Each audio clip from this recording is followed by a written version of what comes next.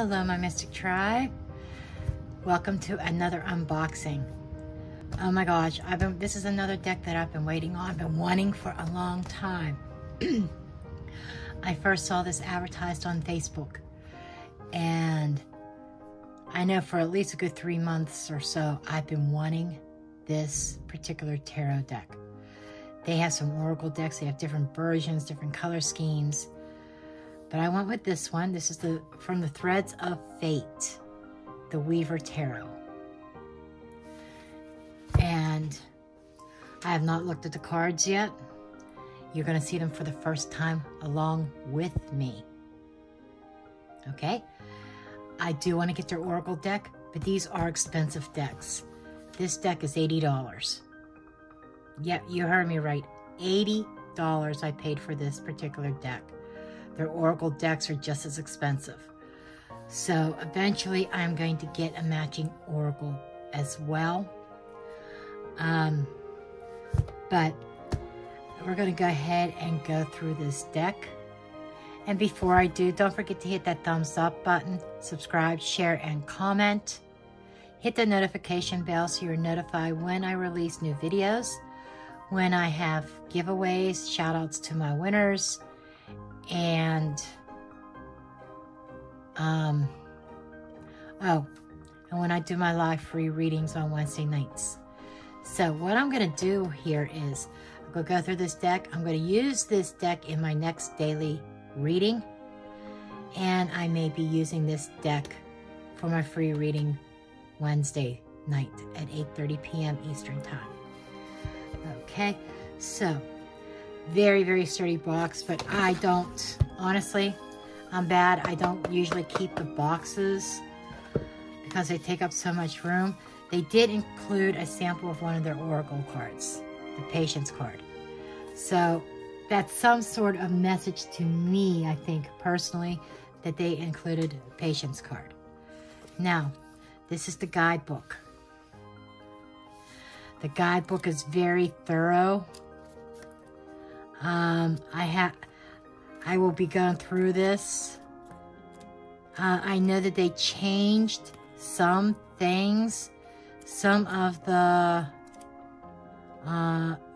major arcana cards had changed. Let me see. An example would be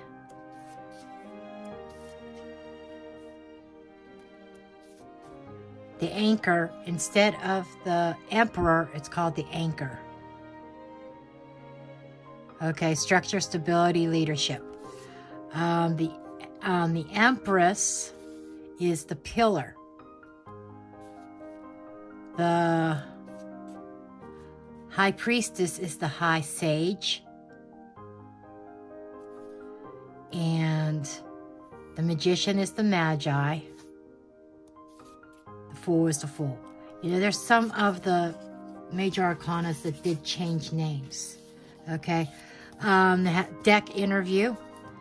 I may even do this, whether I'll do it now or in a future video, maybe the next video, I'm not sure.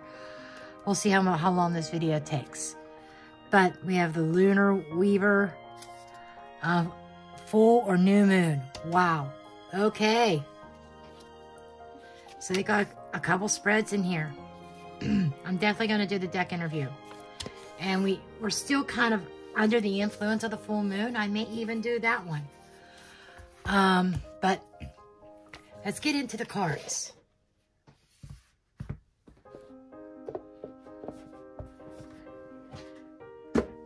So we have an information card here. The information card has like basic keywords for the aces through the kings. But it looks like they changed the names of the court cards. The Seeker is the Page. The Conqueror is the Knight. The Sovereign is the Queen. The Ruler is the King. Then it gives some information about the different elements. These must be page index of where to find information. Up here is some other information. Very, very, it's like, up here's like symbols, what seeds mean, or what the roots mean, what bones mean, or thorns mean. Okay, so it does give some meaning of some symbolism. I like that, you know, especially when if you're into learning about symbols. Okay, this is the back of the decks. This is another, I don't know what it is. I always seem to pick out these big, hefty decks. I could see this being really fun to shuffle. Well, we're going to find that out very soon as well. Anyhow, these are the backs of the decks. Gorgeous. Okay. Then, okay, this is the Fool. I do not see this as a beginner deck. The Magi or the Magician. And they have like the sheen to them, if you could see that. Beautiful. And gold gilding. And even the edges are gold.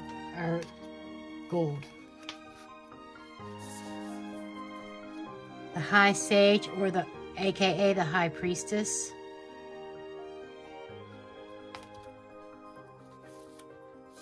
The Pillar, also known as the Empress. See, they're all symbolism. The Anchor or the Emperor. See, and I don't know if you can see this, but they all have like mountains and different things, scenery in the background as well. Here is the Hierophant. Again, it looks like churches or something in the background. It's kind of hard to see from this distance because of the color shifting to the cards. The Lovers.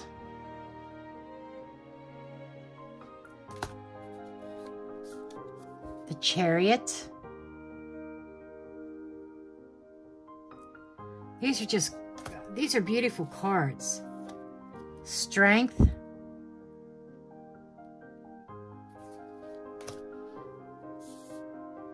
The Hermit.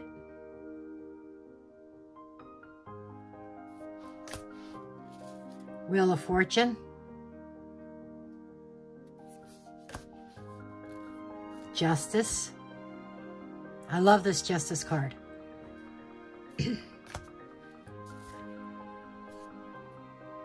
Okay, this is called the Hanged One. You know how in most decks it's the Hanged Man. This is the Hanged One. It's called. It's a rose that's hung upside down. Death.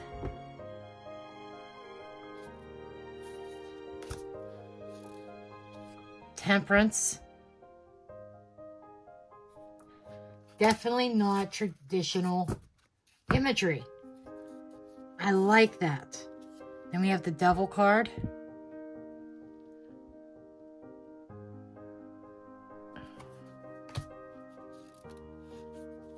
The Tower.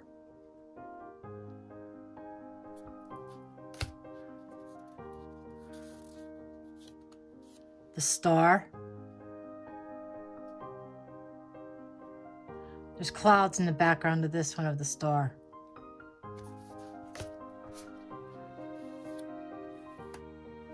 The Moon.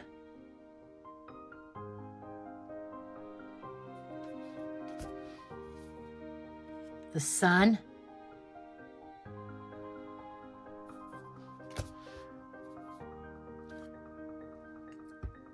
Judgment.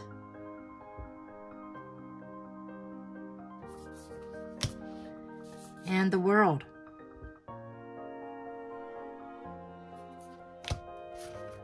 That was the majors. Okay, I'm going to make this easier on my hands. Okay, the wands. Ace. 2. 3. 4.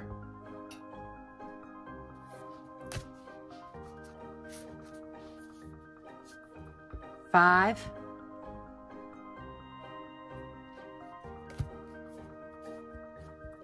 6,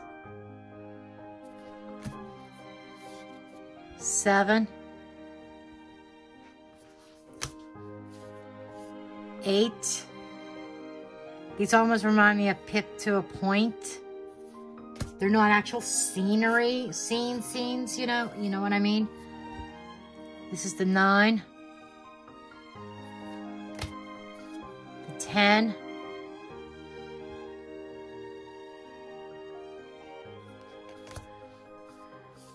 Seeker,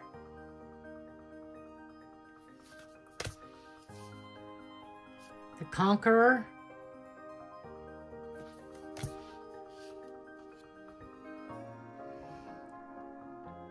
Sovereign, and the Ruler.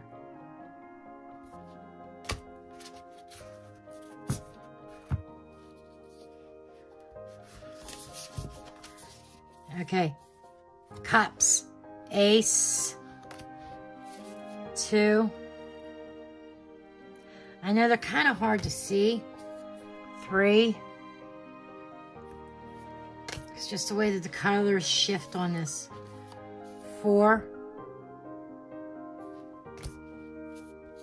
5,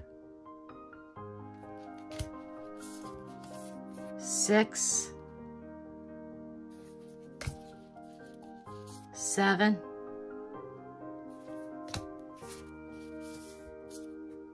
8,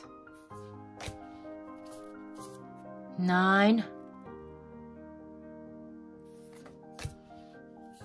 10. I'm just going to go with traditional names that say a Seeker, Conqueror. So we got the Page, Knight, Queen, King. Swords, Ace, 2, 3. Now this one's like really dark. I don't know if you could get that image in there. 4, 5,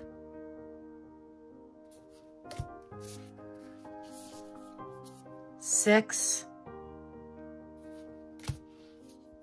7,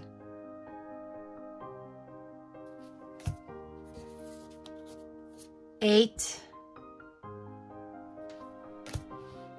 9, 10, Page, Knight, Queen, King. There's supposed to be reversals with this, but I gotta figure out how I'm gonna do that one. Okay, and the last suit we have are the coins. They call them coins instead of pentacles. Ace, 2. I like this 2. Very well represented. 3. I like this one too. 4.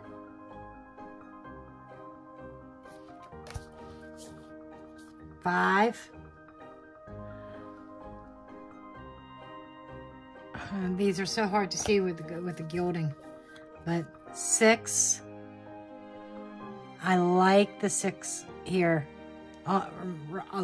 Screams balance. 7.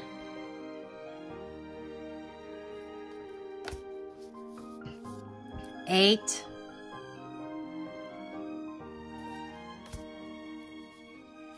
9.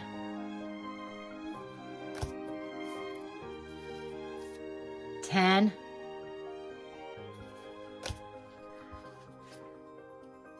Page, Queen,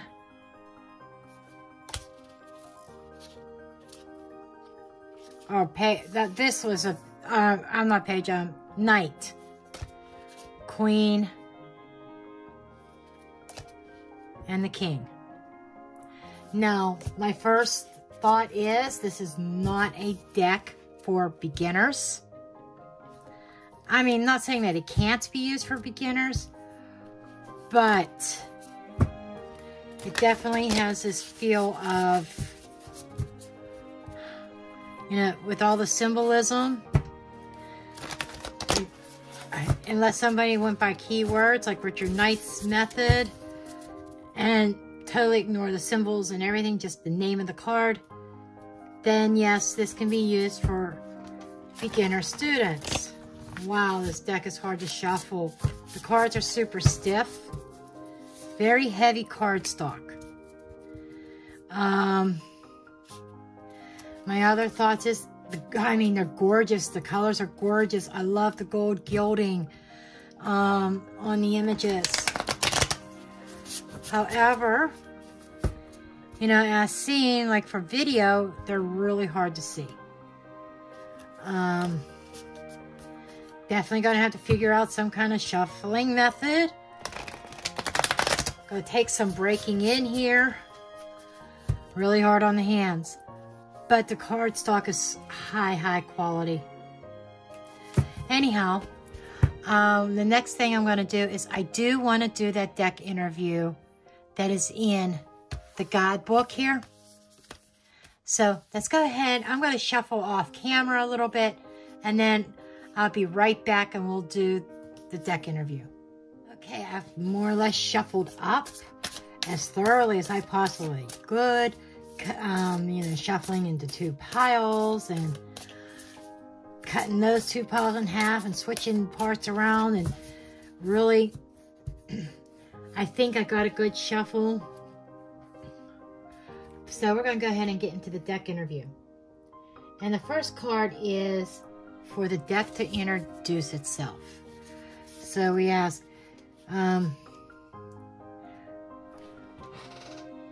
the Weaver Threads of Faith, the Weaver Tarot, please introduce yourself.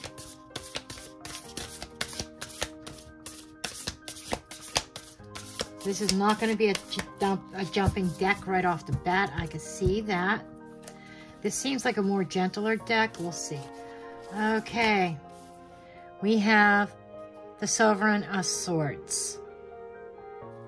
In other words, the Queen of Swords. So this deck is introducing, and I'm feeling feminine energy. Let me tell you that right now. This is feminine energy. And she's coming up as the Queen of Swords. Okay? Now, with that said, you know, the Queen of Swords is somebody who's no nonsense, right? She is somebody who gets straight to the point. She doesn't play games. And she tells the truth. She is about truth, okay? And in this deck, you know, she's no different. She's coming up as saying she's very independent. She is independent and unlike any other deck is what I am being shown with this card. Okay? She speaks the truth. She's very independent. She's very, very strong energy. And very intelligent and wise.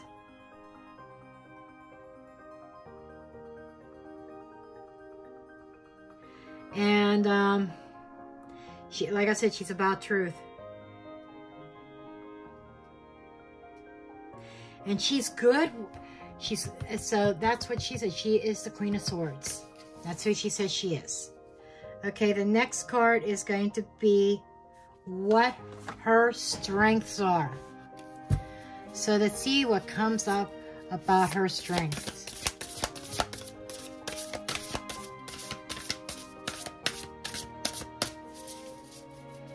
What are your strengths? I'd love to get you to jump. She's just not ready to jump. Okay. Here we go. Ace of Swords. very swordsy like energy, intelligence, clarity, truth. Okay, strength is the Ace of Swords, and so she is saying that, you know, again, we get truth, right? Truth, honesty. Very powerful. And so her strength is about, she's able to communicate her messages very clearly and with truth and honesty. And the next card out will be, what are her limitations? Okay, so this is usually a tough one for, you know, anybody, any deck to answer. But we will see. What are her limitations? What's your limitations, please?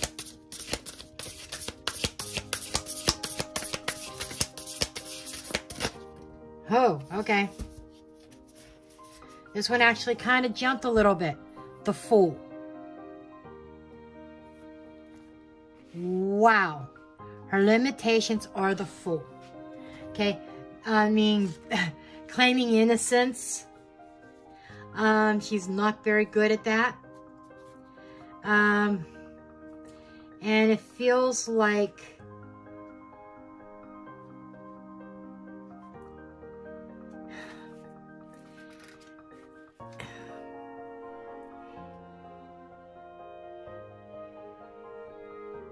curiosity, you know, about taking risks. She has a hard time, I feel like hard time having fun, a hard time acting. She doesn't have it in her to act foolishly, is what I'm seeing here.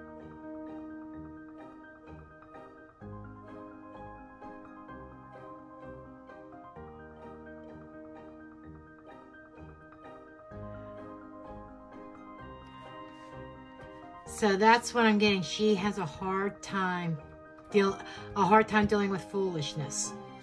This seems to be like a very serious deck, is what I'm getting. So that's, wow. That speaks volumes there. And the next card will be, what does she want to teach me? So, let's see. What, might have to move you out a little bit. What, okay, what do you want to teach me? Okay, this card was trying to flip out. Seeker of Swords. The Seeker of Swords, Page of Swords. You know, I feel this is about, you know, I think being honest with, teaching me to be honest with myself. Teaching me to be very mindful. It's kind of funny. There's all these swords that want to come out. And they've come from different parts of the deck. I shuffled this. You know. And I feel like it's about taking action.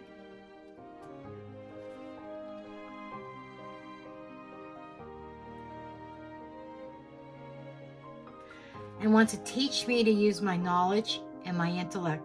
My knowledge of the tarot. Not relying on book meanings, which I don't, but, you know, a more intellectual approach.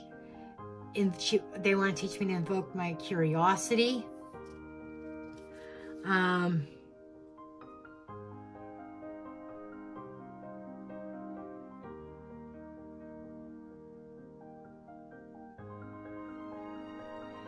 Tapping into my intelligence.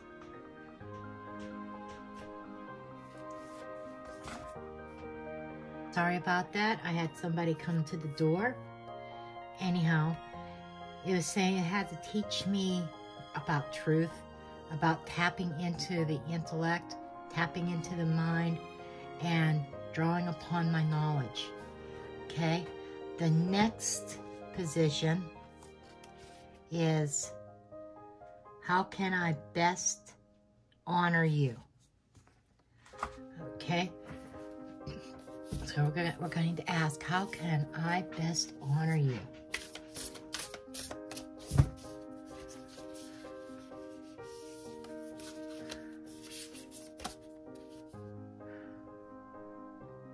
The Ace of Cups, through love.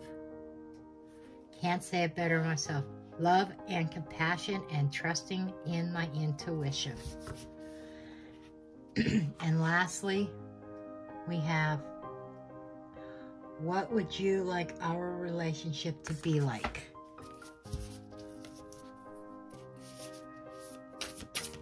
What would you like our relationship to be like? Seven of Swords. Okay. That one, I would say, you know, sevens are about potential and growth. Okay. And challenge each other, maybe. A lot of Swords energy with this. So this, a lot of,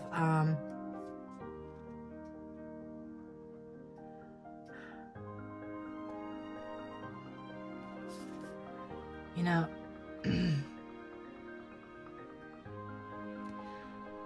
Seven of Swords is something that I don't quite understand what they mean by the Seven of Swords. So I see the Seven of Swords as deception.